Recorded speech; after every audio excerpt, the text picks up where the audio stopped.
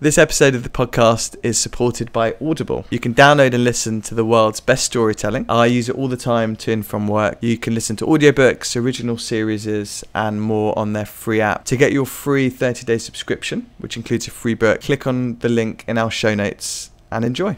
Hey folks, welcome to the podcast.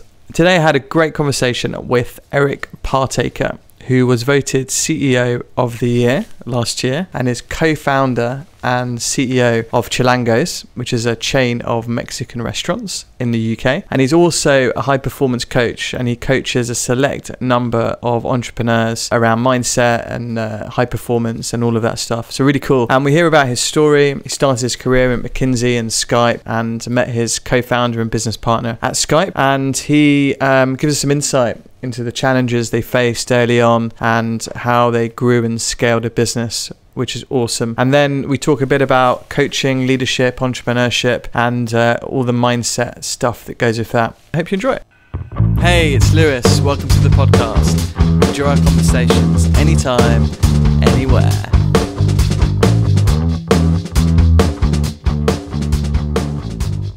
Eric, thanks for coming in. Yeah, thanks for inviting me. Pleasure. We finally made it. So how was your commute in?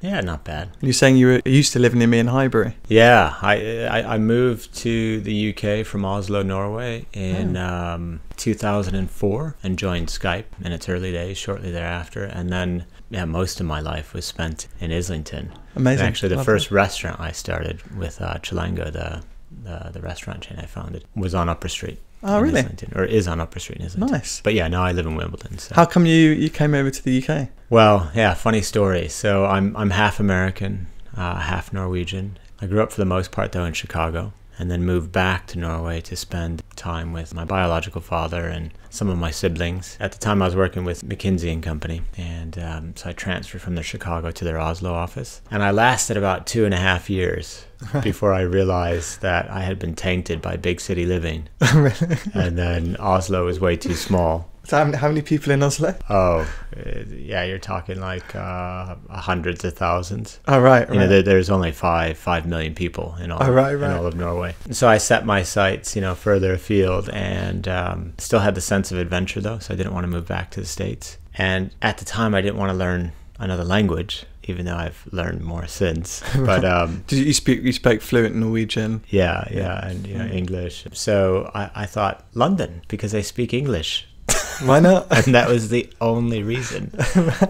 Yeah, I wish I could say that I was like absolutely enamored with the city and couldn't wait to get there, but nope. It's a cool city. It's a cool city. It grew on me. Yeah. So. Did you have a job here to come to, or you just decided to come and then? Yeah. I worked for a short while with a small private equity group here, but shortly after arriving, I had been using Skype quite early on, earlier than most people, given its Scandinavian roots. And I looked at the product and I thought, this is going to be exciting. And so I joined them when they were very, very small. We were about 30 or so people in a unmarked office on Lexington Street in Soho. Cool. And it was a rocket ship. Helped build up the company, and it was an exit 2 years later to eBay for about $2.5 billion. Wow. Yeah, incredible experience. And McKinsey and Skype, those experiences were incredibly formative. Thanks to those experiences, I was able to start the restaurant chain. Yeah. And you did McKinsey for a few years. Yeah. Then went in Oslo. In Chicago and Oslo. Okay. Yeah. Also did a bit of nonprofit work. Mostly thereafter it was Skype and then Chilango. Yeah. Great. Why did you start? How did it all come about? So, growing up in Chicago means you have a lot of Mexican friends and eat lots of Mexican food, because at the time it was when I was growing up, it was the nation's second largest population of Mexicans. Right. We're living in Chicago, so LA was number 1, Chicago number 2. So yeah, to grow up not eating Mexican food there is setting yourself up for starvation. So I loved it, and typical thing as you can imagine in university. You go out at night and then you soak up the evening with a burrito. And, really? Well, here it's a kebab. Yeah, exactly, right? And Yeah, so it was a case of missing the food. And then I thought back, when did I have the most fun in life, at that time? And it was when I was working in restaurants and bars. And then when I had been at McKinsey, I saw the professional corporate side of that. I had some restaurant clients, massive corporations. Yeah. And then Skype, gave me that taste for entrepreneurship. So I thought, well, why not create a restaurant to make and serve the food that I'm missing. Definitely. And the real reason it started, though, at the end of it all, is because of my business partner who I started it with, so Dan Houghton. We were working together at Skype as a 2-person team. I was going to ask, yeah. So it's a classic proof or example of first who, then what. Yeah. Because we work so well. We had a pact. Whoever had an idea first would tell the other, and we'd start that business. And you kind of worked in the trenches together. You knew what you were about. Yeah. And very, very different. Like in the in the psychometric profile, and that's all the rage these days. We test absolutely opposite spectrums, like literally polar opposites. Amazing. So the combination is really good. And how long you'd worked together for a couple of years? Yeah. Got on really well. And we've worked together now for 14 years. Wow. Yeah. So that prompted the desire to do my own thing. And had you always wanted to do your own thing? Yeah, always. It's just that classic thing of just, you have the desire but you don't know what to do. Yeah. But because the desire is there, you're constantly keeping your eyes open, right? Yeah. And then suddenly it hits you. And Skype was really good for it because so voice over IP had existed for 10 years prior to Skype's arrival. So it's like the question then is, at that time, why was Skype doing so much better? Why were they so much superior to everything else out there? And I zeroed in on two things: that they were absolutely obsessed with product quality. The product, again, at that time was vastly superior, and they wrapped it all up in a brand that people love. So the strap line at the time was the whole world can talk for free. Yeah, nice. So it creates a nice revolutionary spirit, right? You're doing the world good. Yeah. And so we built Chilango, especially in the early days, on those two core tenets. So have incredible product quality. It's all about the flavor, at the end of the day. And then wrap it up in a brand that people love. And Chilango's one-word brand distillation is vibrancy. So, we exist to make the world a more vibrant place. So, love it. Yeah. And how was it in the early days? Oh, God. Yeah, it's... You're working in the kitchen. The first 3 months, there's been a couple of times, and this is one of them. The first 3 months, it's like I thought I was going to break, just completely fall apart. You're doing absolutely everything. You are getting signal after signal that it's not going to work, and you're physically and mentally just depleted, destroyed, exhausted. A typical day was waking up at 4 a.m. to get to Smithfields to buy our meat direct. Wow. Every day do that? 3 days a week. And then you would work until 10 p.m. or midnight. So on those days, you're often getting 4 or 3 hours, of sleep. And then you got that bumper day, say, in between the Smithfields trips. You need the 8 every night, not not 3, 4, and then 8. You're still in a deficit, right? Yeah. So that, in the face of everything that was against us, it was it was really challenging. The sleep thing's crazy. Yeah. Yeah, I mean, you're not getting enough. You're just mentally drained and exhausted.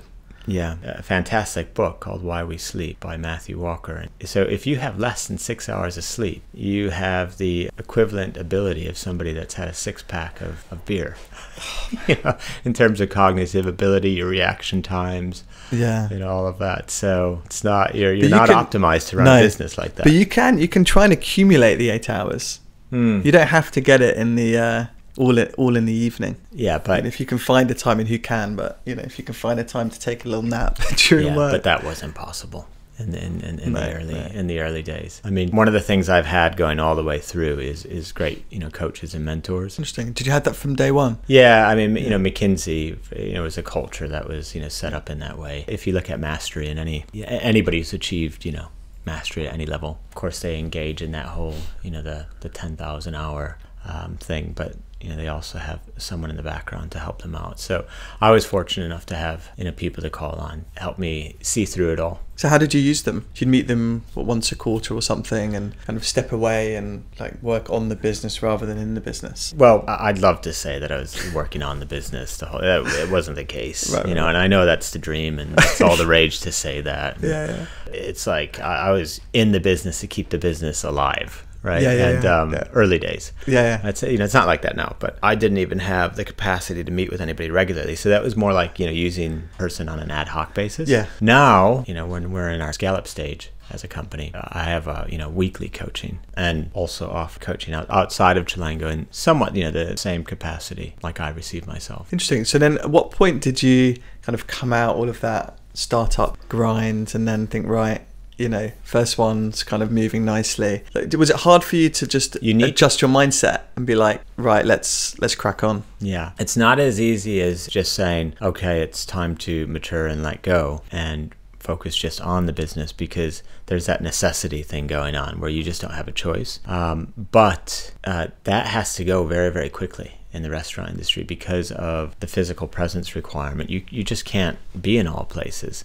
So even just to get to the second unit, you need to start creating a strong team underneath you. Yeah. So I'd say it was in the trenches with no ability to look over the wall for the first year. And then after that, we started to be able to, come up for air. What other challenges then did you start to face? You talked a bit about, it sounded mostly actually your time, sleep and time has been. Yeah, I mean, so that's like the typical grind I think that happens in any business. After that first stage, after we got through that, I imagine all entrepreneurs, certainly those that I coach, they also have these challenges. So basic things like feeling like you're just not winning the day. You don't feel efficient or productive. You're bouncing around from one person's agenda to the next rather than your own. Feel like you're constantly busy, but you're not necessarily working on the right things. Yeah. So there's that. So like the classic kind of important, urgent type stuff. So there's that bucket of, challenges. Then there was, questions of balance. So for a long time, it felt like it was all about work, and it came at the price of my health and, presence at home. And that's not sustainable either. Then there's challenges around scale. It's one thing to be a founder. It's completely different. I had to take a really, really focused and created, my own like boot camp or development plan to go from founder to that CEO of the Year accolade that I picked up earlier in the year. Yeah, congratulations. Yeah, thank you. So that took a lot of effort. So scaling up yourself, as a leader, and then just making sure the company scales. Are the people right? Is the strategy clear? Is the execution happening without drama? Is there enough cash in the business? Those are the three main areas, of challenges that I faced and that I see most entrepreneurs facing. Yeah. How did you get in to move on to your coaching? It's interesting. Well, so that's quite cool. So first of all, it was unintended. Right. It sounds like Chilango was keeping you plenty busy. Yeah. Okay, so two things going on there. So it goes back to our one-word brand distillation, vibrancy. I think all the great companies out there that go from good to great, they have this intangible one-word distillation that sets them apart from their competition. So, for example, Nike's about competition. I'm not sure what JD Sports is about. Disney is about making people happy. I'm not sure what Alton Towers is about. Right.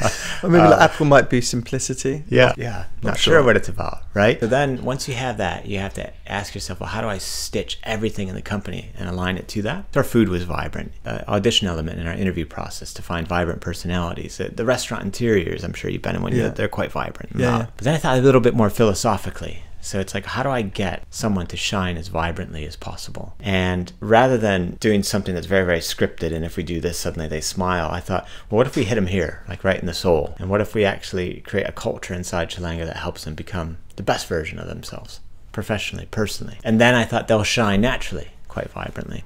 So we started to do that. And then that started to happen. And that started to happen. And then I was always getting approached by entrepreneurs asking for advice, either about the Skype times or because of what we had done with Chilango. And I started to drop in some of the things that we were doing internally at Chilango in those conversations. Right. And then a weird thing happened where I get an email and somebody said, thanks so much for that coffee 3 months ago. It changed my life. Or thanks so much for that chat the other day. You totally saved me from doing the wrong thing. Or you inspired me to do something that I didn't have the courage to do. Yeah. And so that was the trigger that made me think, what do I want to use my free time for? Because it's a free time thing. Yeah. I don't have a lot of capacity, but I don't play golf. I don't play football. I go to the gym, but I don't have these like traditional other hobbies. Yeah. And I thought, you know what? We all need to do something in our free time. this is what I would like to do in my free time, is kind of shorten the learning curve for other entrepreneurs and use that experience from McKinsey, from Skype, from going from founder to CEO at Chilango. And then lastly, I became obsessed with the whole field of high performance. Did you know this, for example? Did you know that apparently only 1% of people reach their full potential in business or life, as defined by themselves, if they're asked? No. And that's, it's amazing. That goes back to Abraham Maslow's hierarchy of needs. Once our basic needs are met, the deepest sense of fulfillment comes from feeling that we've become everything we could. Yeah. And that was his original estimate, which has been validated by other studies. I wonder why people don't quite make it. Well, I think for a lot of those reasons we talked about, they can't overcome basic challenges around how do I win the day, at least from an entrepreneurial point of view. Yeah. Things aren't balanced. So they have a lot of regret, maybe with their health or with their family, or they just don't learn from others how to scale properly. Do you know, they're really interesting. I mean, health has got to be the most important thing, and certainly also like mental health and health are just key. And you find that people, they often have any excuse why they can't go and do some exercise. They're too busy, but we all have 24 hours in a day. It's quite a long time. Exactly. And you only need to really find half an hour, 45 minutes to do some exercise. For me, exercise really, for my brain and for my mood, it's amazing. You're so right. When people are in a bit of a rut with their psychology, they often look and stay in the mind, when actually, if they thought about their physiology, it drives the psychology. At least I think 90% of the time. 100%, I agree. I mean, if I'm out on the road running or I'm lifting weights, I do CrossFit. I went to CrossFit this morning. I mean, all I was thinking about was, damn, I don't want to lift that weight again. Yeah. Everyone else around me is like going through, oh shit. Yeah. You keep going, and you don't think about anything else. Yeah. So it's really quite meditative. Yeah. And suddenly you're like really ready for the day. Yeah. So 2 groups tested. One group is on antidepressants, Prozac. The other group is just asked to go and do a workout in the morning. And the mood boost in the group just focused on going to do a workout is equivalent to the mood boost created by the Prozac, which is crazy. But heavyweight boxer Tyson Fury, he fought Deontay Wilder recently, and very publicly suffered from mental health issues, depression. I think he almost committed suicide, all these things. And there was an interview with him recently, and the way he got out of it was he just went to the gym 7 days a week. He just dived right back into training. I mean, you just feel great. You feel better about yourself. Yeah. Scientifically proven to create a mood. The worst goal, again, this is another evidence-based study, is people who have this milestone of, I want to get in shape. And that's not a good goal, because for one, what happens once you achieve it? What's keeping you motivated then? Those that fare better are those exercising for the immediate benefit in the moment, such as the mood boost and that it makes you happier. So when they focus on that as the rationale, just like you said with Tyson, then that's a much better result. You're right. I mean, I feel bad when I don't go to the gym. Yeah. But just in myself, I don't feel good, and I'm in the habit where I want to go. Yeah. I love it. I like to yoga. I like to do these things, and I think when you're running a company, that's how you get balance. You have a good version of yourself, then it really feeds into everything else. Yeah. From a balance point of view, when I'm coaching someone internally at Chilango, or a scale up CEO or founder externally, I focus on getting the energy right, like you just said. That's energy health is the foundation. And then we have 2 things. Well, according to Sigmund Freud, we have 2 things we seek to optimize in life after that, which is our work and our love for our relationships. Yeah. And so making sure those are both right. It's important. What's really interesting, I think, certainly in this country, and probably America's the same, is when you're an entrepreneur and you start a business, you only really ever get asked 2 questions by people. Everyone asks me, when am I planning on selling? And how many people do I employ? Yes. Now, I mean, the number of people doesn't mean you're making any money. I just find the question of when do you want to sell, it's a weird one, because it implies as a business owner and entrepreneur is you have to want to build something to sell. Yeah, exactly. And I meet a few people and they're thinking to me, how's it going? And they're in this like thing of got to build it to sell. I've got to. What do you think about that? So you have to stay true to what your motives are, and what motivates you. And if that's somebody that's motivated by that, well then it's important to stay true to that and just design goals and plans around that. Personally, I think if you keep your head down and just focus on making your people as happy as possible, serving a great product, and blowing away your guests or customers, whatever you refer to them as, that the good things will happen, as a byproduct of that. No, that's true. Yeah. That's true. Do you do much work with people's attitude? So apart from completely. a good ground game, being organised, healthy and stuff, you then find mindset, being positive and the way you look at different scenarios. I feel that's a massive part of the coaching that I do. So let's go with those energy, work, and love areas, right? So I have 3 identities that I set every single day in that. It could be a person that I want to kind of step into from like an alter ego point of view, or just a phrase. And I have some standbys that I use as well. Every morning at 6:30 a.m. an alarm goes off on my phone and it says World Fitness Champion. And as funny as that sounds, it changes the way I show up in the gym, right? Love it. At 9 a.m. it says WBC, which can mean world's best CEO or world's best coach. Changes the way I show up.